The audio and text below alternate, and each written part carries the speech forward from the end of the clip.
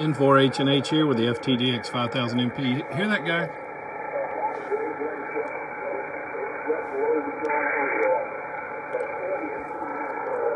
Running this level of DSP here.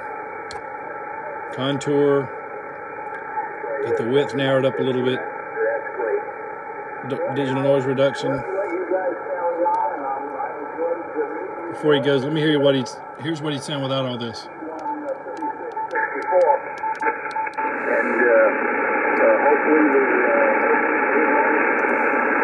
Okay, re-engaging it. Mu tuner or micro tuner. Contour.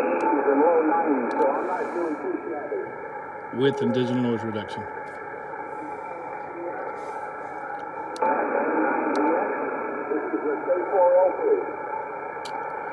Great example of where those features come in handy to just make it a lot easier to hear the weaker stations in that grind. The micro tuner or mu tuner, it's right there.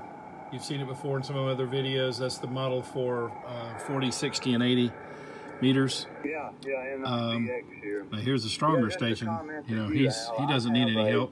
130 foot in bed but even let's see what he would be like without it. Matching unit on an, and I'll find 75, 40, and 20. All right, again, I'll engage. It does work on the higher bands. Digital noise reduction. This digital noise reduction, here that beats them up there. no matter what level, there's one. It's a really nice universal antenna. And there's 15. It'll never sound watery. 75-meter dipole. It just takes the noise out. There's 5. Again, so here's many without it. Up, and that end-fed replaced it. So almost makes it sound like you're listening to a 2-meter repeater. But all right, width. Yeah, let's see here.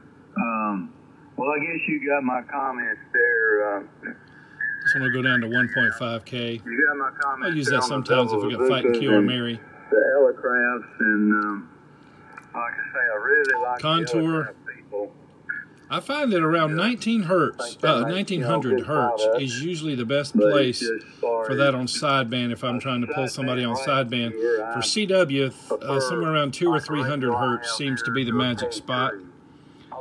And I don't know. You know, really don't even need it on this guy here. He's not buried down there. And the micro tuner just helps. Oh, and I did have IPO on, if you'll notice. IPO is engaged. Don't need all that extra amplification on the front end of the receiver when you're down on these lower bands. And then, of course, you can see where if the micro tuner is engaged, you see that little UT or micro symbol T. There's bypassing it. But what it does is, let me turn off IPO.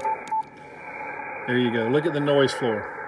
So it's a high Q preselector. So what's going to happen when I engage it?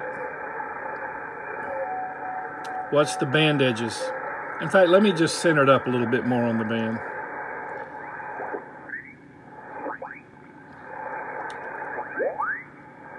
Okay, more or less centered up somewhere along in there.